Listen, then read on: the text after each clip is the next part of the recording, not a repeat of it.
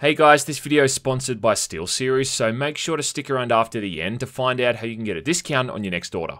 It's not every day one of your favourite games turns 20 years old, but here we are with yet another game I spent a significant amount of time with in my youth, reaching a substantial anniversary.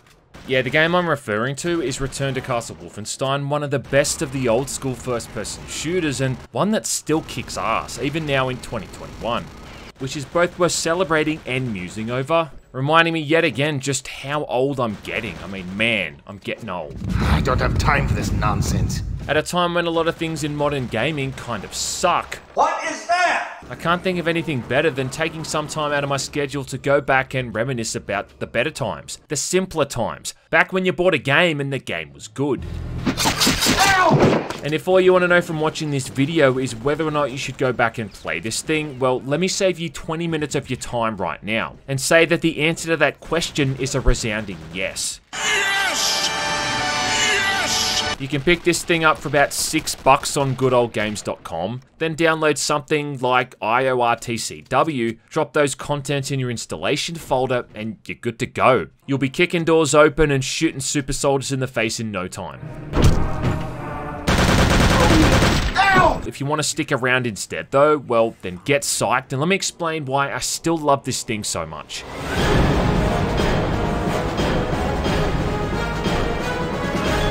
Return to Castle Wolfenstein was actually one of the first reviews I ever did for my channel, back when my microphone sounded like it was made out of a tin can. I always look at Return to Castle Wolfenstein as one of the last true old school shooters, and it's really one of the last titles from what we PC elitists refer to as the golden age of gaming.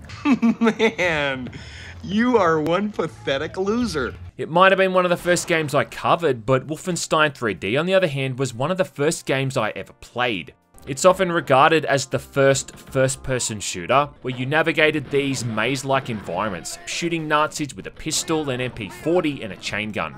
And although it's aged about as well as a political take on Twitter, for the time it was groundbreaking stuff. Aside from the cutting-edge graphics, it was also the first time I'd ever heard proper digitized sound effects, things like voices and screaming. And in particular, the sound of a door opening was a big one too.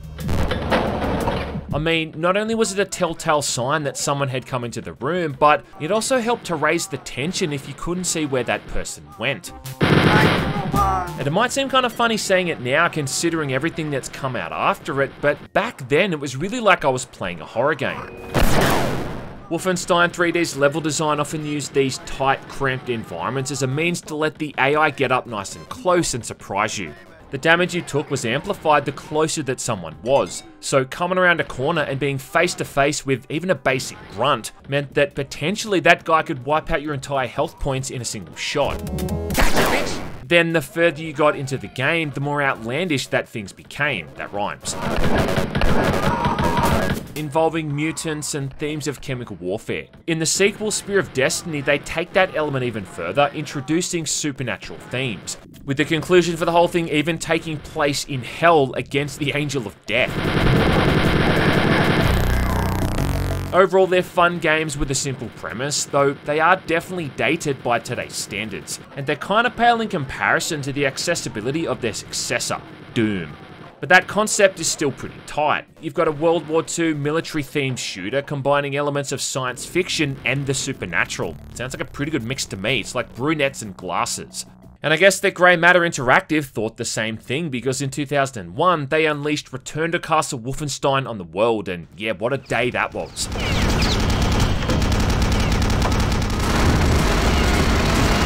It's a reboot of Wolfenstein 3D, and one that's still arguably one of the best reboots of all time. I mean, I think the only thing that beats it is Doom in 2016. Grey Matter Interactive were no strangers to the first-person genre either. They'd worked on the Redneck Rampage series along with an expansion pack for Quake 2, and also Kingpin Life of Crime. A really awesome and for its time innovative shooter which has to hold some kind of record for the amount of four-letter words that people use in this game. I'm prepared to scour the earth for this motherfucker. It also showed that these guys were no stranger to working with id Tech, which is kinda handy because Return to Castle Wolfenstein runs on the Quake 3 engine. And I can remember thinking that this was about the best that video games were ever gonna look. Medal of Honor Allied Assault came out around that same time period, and between Return to Castle Wolfenstein and that D-Day mission in Allied Assault, I honestly thought that this was as good as graphics were ever gonna get. Jawohl. And also just compare how this thing looks to how Wolfenstein 3D looks. Take a 10-year-old game now, for instance, and compare it to something that just came out. The differences are going to be minimal at best. It's like trying to spot the differences in freckles on someone's ass cheeks. Jawohl. This was also one of the first games I can remember playing that had a full-blown cinematic orchestral soundtrack. The music was composed by Bill Brown, who was no stranger to this kind of thing. He'd even worked on the original Rainbow Six games, and anyone who's played those first couple of games is probably going to agree that there's some memorable tracks there.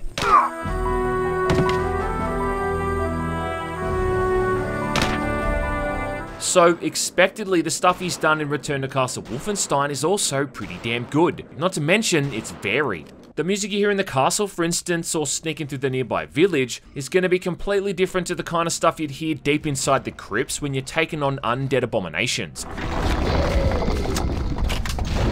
or blasting your way through these top secret labs and military facilities. I think my absolute favourite track is the one that always plays when you make it to the end of a level. It's a stinger that sounds really triumphant, but then right at the end it's got this slight dip in tone.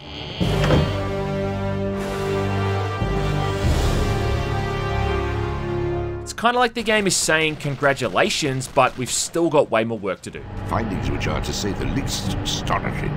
Return to Castle Wolfenstein also really marks a bit of a turning point in the way that first-person shooters were being made. I mean, going back to Wolfenstein 3D and then Doom after it, that was really the starting point for the golden age of 90s shooters. But then it seemed around the time of Half-Life and onward, we'd start to see a shift in the way these games were being designed and also how they played.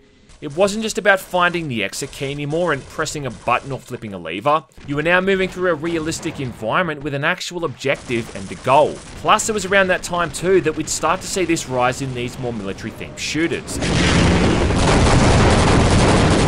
If Call of Duty Modern Warfare is responsible for popularising this trend in the late 2000s, well, then I'd say that Return to Castle Wolfenstein is also responsible for kicking it off in the early 2000s. Not to mention, it's one of those problematic games that insults you when you try to quit. Classic. Now, I know that the game's multiplayer mode is arguably more popular than its single player. Enemy Territory even went on to become its own standalone title with a fan base that still exists to this day. I mean, that's downright impressive considering there's games that came out barely 12 months ago that are already going the way of the dodo. But my praise and the focus of this video is really going to be directed at the single player campaign, which I honestly think is still one of the best the genre's ever churned out. This is a campaign that's going to leave you with hair on your chest, or if you're playing on Death Incarnate mode, maybe even a third testicle.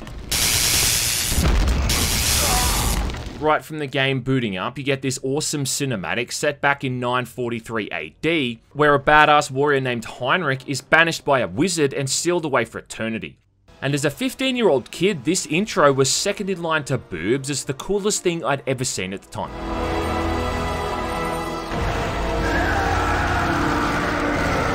Anyway, a millennia later at the arse end of World War II, Heinrich's resting place is discovered by the Nazis, who get to work to revive him to use him for their own nefarious purposes. For a bit though, this plot kind of falls to the wayside, and you almost kind of forget about it as soon as you're thrown into the boots of our returning champion, BJ, who's gone and gotten himself captured behind enemy lines and is now imprisoned at the eponymous castle. This point, it's all starting to sound pretty similar to Wolfenstein 3D, and the first and most obvious reference here is that the game starts with you breaking out of your cell with nothing but a knife and a Luger pistol. That entire first episode of Wolfenstein 3D was just you trying to escape the castle, all 9 floors of it, before then having to kill the head guard Hans Gross, ending with one of the most triumphant ending screens of all time. Yeah! In Return to Castle Wolfenstein though, this escape sequence lasts about 10 to 15 minutes. You shoot your way out of the underground cells, then through the various halls of the castle, leaving finally on a tram before meeting up with the German resistance at a nearby village, then heading into the underground crypts to pursue the SS Paranormal Division. Fuck, that's a mouthful.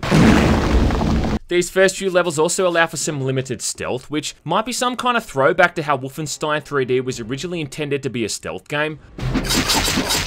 but I also think it's just more of an allusion to BJ's status as an OSA agent, along with kind of warming you up to how these mechanics work considering what's coming later on. Perfectly, Herr Oberführer. The whole second episode in the Village in the Crypts also happens to share the same title as Wolfenstein 3D's fourth episode, Dark Secret. However, in the original game, this episode was about taking down a Nazi general who's creating chemical weapons.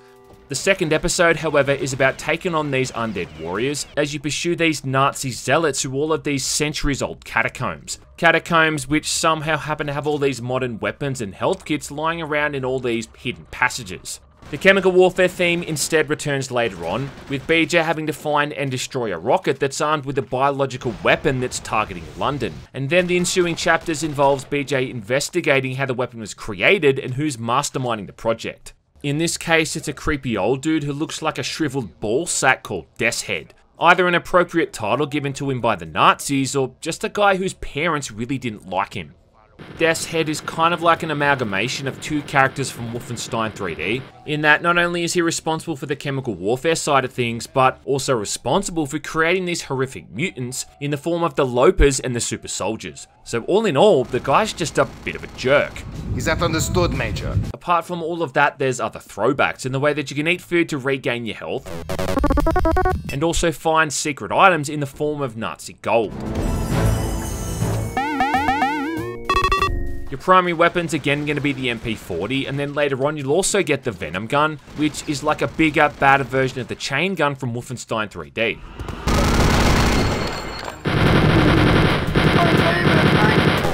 Just like in Wolfenstein 3D, you'll only start off with a knife and a Luger, but that's a roster you're going to add to pretty damn quick. The knife is actually something that's always going to be put to good use here, because if you ever manage to sneak up behind someone without them seeing you, you can then backstab them for an instant kill. The pistol though is pretty dreadful, and it's kind of similar to the pistol and the chain gun in Doom in the way that they both share the same ammo. Instead of the chain gun though, in Return to Castle Wolfenstein it's an MP40. And yeah, once you find this thing, the chances are you're never going to use that Luger ever again. Filling in the same slot, you've got the Thompson submachine gun, which, keeping gun nuts happy, uses a different ammo type entirely. And in what I think is an even more clever attention to detail, ammo for this thing is virtually non-existent. Which actually makes a lot of sense. I mean, why would the Nazis keep ammo lying around for a caliber they never even use? Same thing for the Colt pistols, which use the same ammo as the Thompson. I mean, they're about as rare as hen's teeth, whatever that means. But the brief times you get to go ham with both of these weapons is a lot of fun. It's just a bit of a shame the Nazis weren't considerate enough to leave crates of 45 ammo lying around for BJ. Then there's another weapon which probably caused the blasted butts of gun nuts all around the world when it came out, and that's the Silent Sten submachine gun. A silenced Sten submachine gun. Yeah, I just said that. And the reason I say this is because for some reason this thing overheats in a matter of shots, at which point it can't be fired. And I think that's about as realistic as if the gun also fired out fart gas. Thankfully though, this limitation also applies to the enemies, which is handy considering the enemies that use this the most are those elite guards, which we'll get to soon enough. It's really just been done to make it more balanced, I guess, because if you could fire this thing full auto without it overheating, well then you could just mow through enemies like it was nothing. So it's a sensible limitation to prevent the trivialization of the areas designed with subterfuge in mind. Yeah, say that sentence 5 times fast. That's an understatement, sir. Moving on for rifles, you've got a scoped Mauser and the Snooper rifle. The latter of which you also get bugger all ammo for, and that's ammo that you're going to want to hang on to pretty tightly, believe me. I mean, I think there's just enough to get you through that forest level, and then later on, when you're on your way back to the castle, dealing with all these elite guard hiding in trees, let me tell you, that thing and its thermal scope is going to be an absolute blessing. Then the final rifle is the FG-42, carried by those damn dirty paratroopers, but this I think is easily the best all-round weapon in the game, which is probably why these dickbags carry them. The FG-42 I also think is just one of those really cool guns from the World War II era, along with the M1 Garand and the STG-44.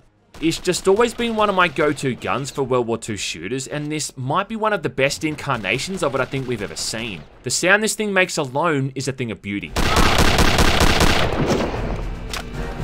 Apparently flamethrowers were banned by the Geneva Convention, but I guess no one told our boy BJ about that, because you get to put one to good use here, and it's one of the more powerful weapons you get in the entire game.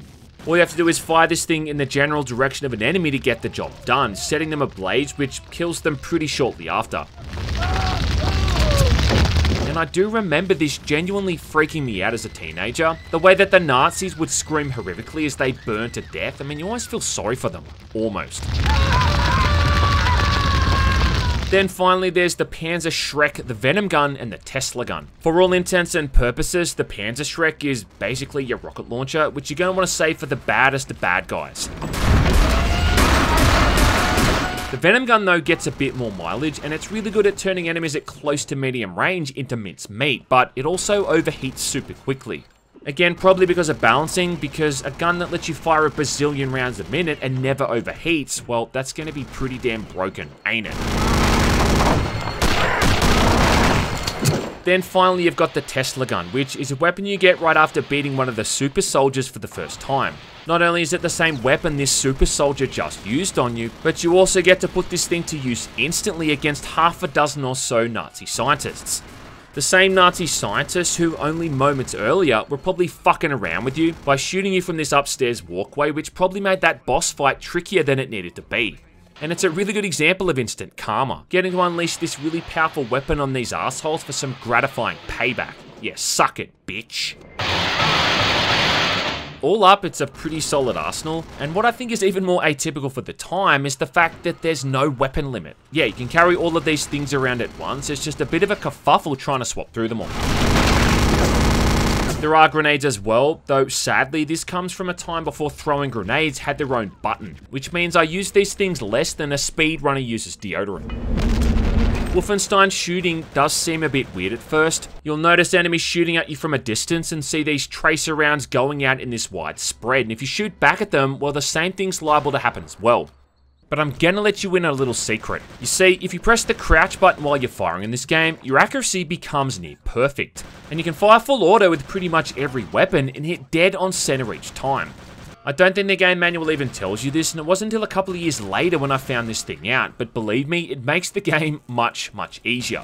And that's part of the weird mix that this thing has, skating this line between being a semi-realistic military shooter, with weapons and locations that look true to life, but then combined with all the other wacky fantasy and sci-fi elements with weapons like the Tesla cannon and the premise of fighting centuries-old Saxon warriors deep underground. But that's really the part of the charm, and I think even by today's standards, there's just something so unique and fun about this campaign.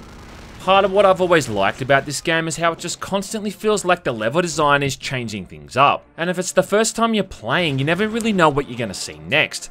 First level, for instance, you have this tremendous feeling of just being outgunned and outnumbered. You're starting off in the bowels of the castle and have this goal to simply escape. There's no objective markers, you don't get damage indicators or grenade icons, this is old school shit.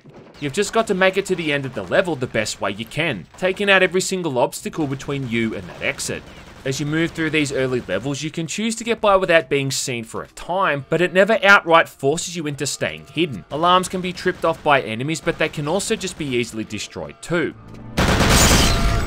After this, you're in the nearby village and again given free rein in how you want to tackle things. A mounted machine gun lets you wipe out a small group of approaching enemies, and there's plenty of items inside the various buildings if you take the time to explore.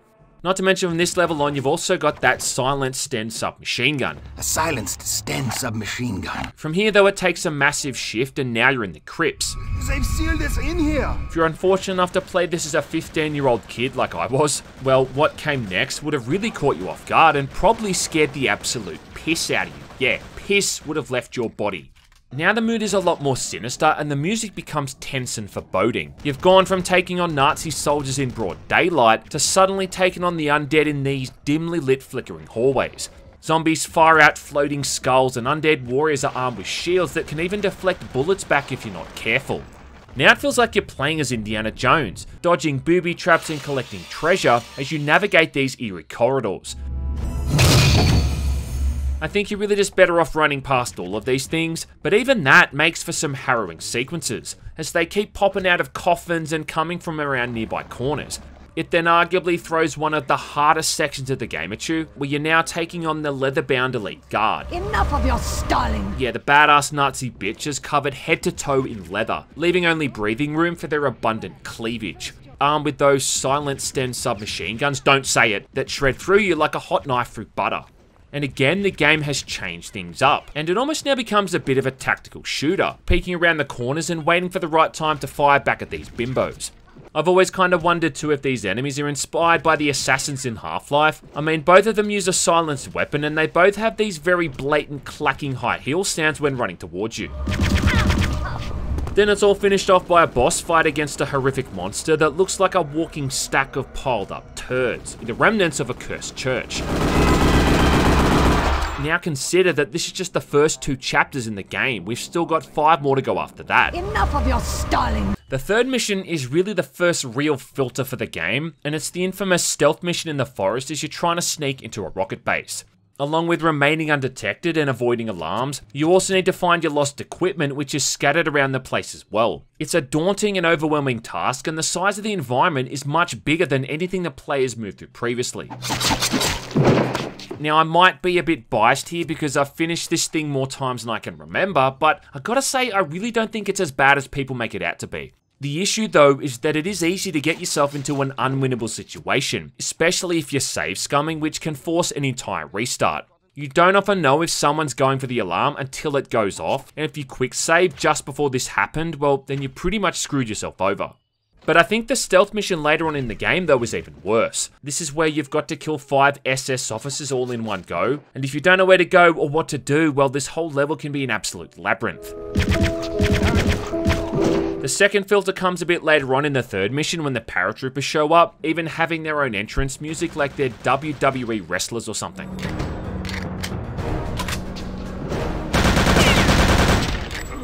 I've always said that the music that plays when you first encounter these guys is the theme tune for when shit gets real, and from this point on, expect to see a lot more of them.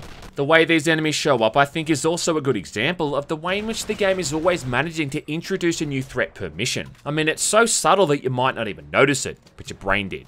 The first mission, for instance, introduces the basic soldiers, right? The second introduces the elite guard, the third one introduces the paratroopers, the fourth introduces the lopers, the venom troopers, and the uber soldiers, goddamn, and then the sixth one introduces the super soldier. And then from that point on until the end, you're expected to handle a combination of everything you've tackled so far. I mean, you go from fighting guys armed only with MP40s and Mauser rifles to suddenly fighting guys armed with FG42s, guys with miniguns and flamethrowers, and then these walking tanks armed with miniguns and rocket launchers. And it all happens so seamlessly, it's just a perfect ramp up in challenge. The Uber Soldiers and the Super Soldiers are definitely some of the toughest enemies in the game, and they come in 2 different variants, both of which can fucking ruin your day. Not only can they fire off rockets and their minigun without any kind of wind-up, but the Super Soldiers also have a goddamn Tesla cannon. And yeah, that ain't fun either.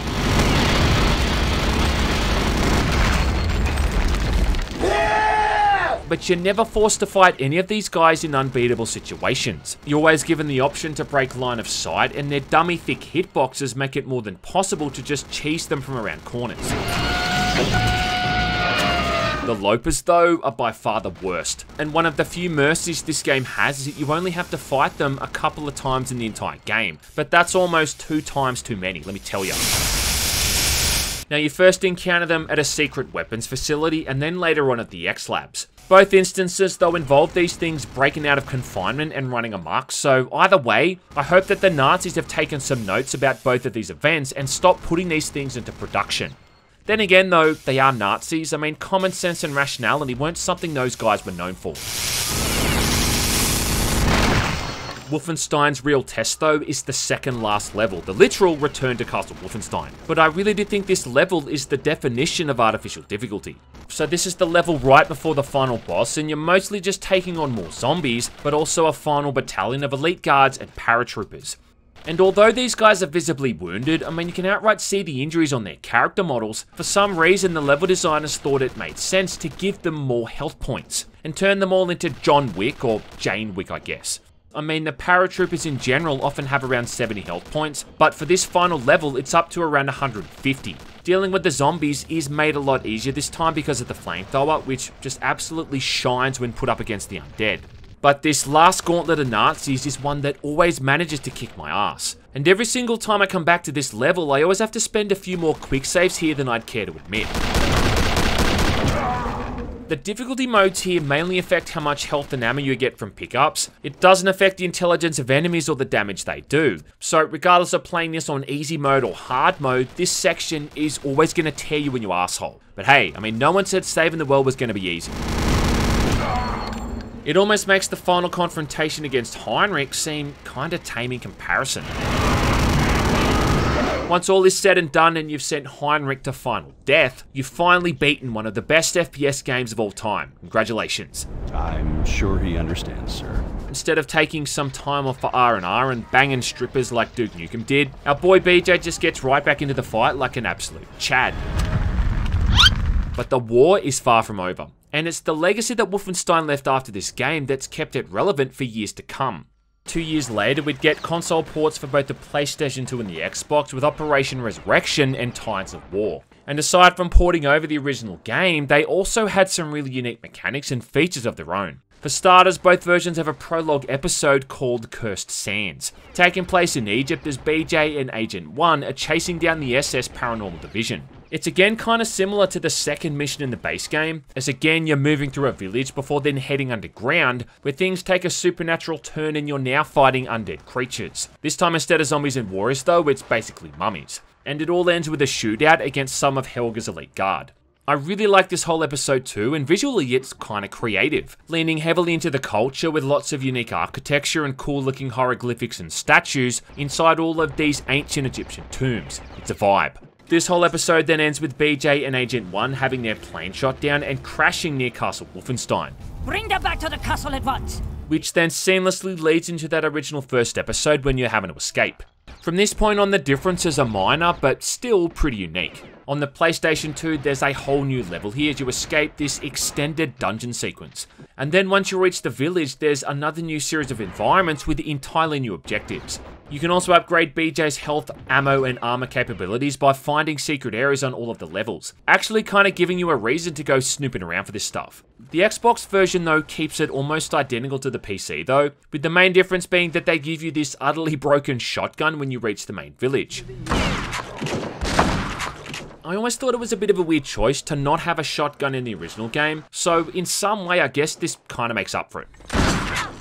So overall, these are pretty solid console ports, and the little features that each version has really I think makes them worth playing if you've got the original hardware lying around. It's the direction this series went after this though that's the real hot topic of discussion, and it seems people either seem to love or hate the games that followed. In 2009, Raven Software took a stab at it with Wolfenstein, yeah, just Wolfenstein, which was a semi-open world game with an upgrade system and a bunch of outright superpowers for BJ to use. Overall, it's not an amazing game, but it's definitely not worth half the hate that it got. Not to mention, it also brought back Hans Gross as one of the main antagonists, which alone makes it worth the price of admission. Guten Tag. Just good luck finding a copy of it though. Then after this, Machine Games took the reins with Wolfenstein The New Order, The Old Blood, The New Colossus, and Young Blood. Now I think that The New Order and The Old Blood were fantastic. They managed to balance that combination of exposition cinematics and gameplay really well, offering up some challenging and incredibly visceral combat. Topped off with a soundtrack by Mick Gordon when that dude was absolutely at the peak of his game.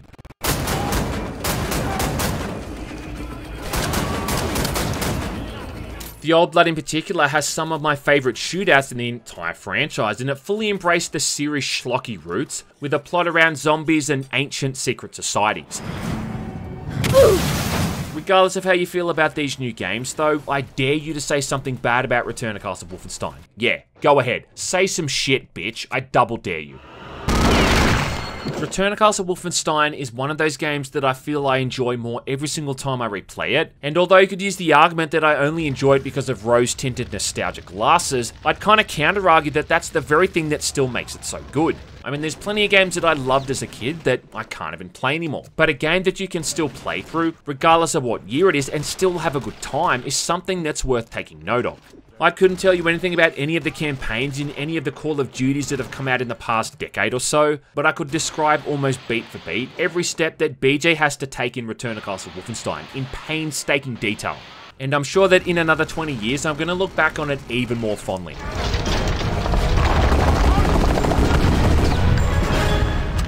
A silenced Sten submachine gun. Right, so if you're still watching, well, thanks for sticking around, and let me give a final shout out to my sponsor, Steelseries.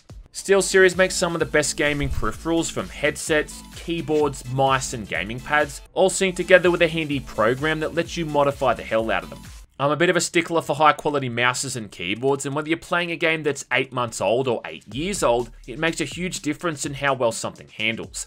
I would never recommend something that I don't use myself, and I'm pretty stoked to be able to offer a discount to people looking at buying some new gear. So just make sure to use that Chad promo code GMAN at checkout to get 12% off your next order. And as always, thanks for watching.